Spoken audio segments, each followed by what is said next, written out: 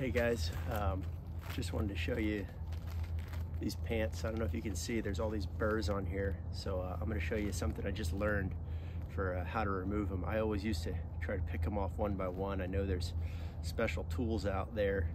I actually just ordered one. It was like 20 bucks. But in waiting for it, I was like, I really want to be able to use these pants again. I actually threw away a pair of pants just like this because they were so coated. And I was like, I can't do that again. I got to figure something out. So all you need is a cheap comb like this. You can get them at probably a grocery store or something for maybe $1 or $2. And what you do is you just take the fine teeth on the comb and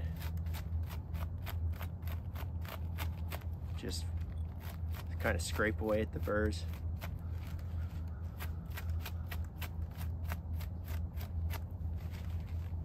It's a lot easier if you just kind of sit these down on like over your leg or something, but for the sake of the video, I just want to show you.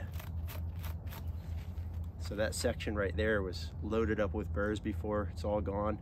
I don't know if you can see, every once in a while you get one stuck in the teeth. They just come right out and you can keep going.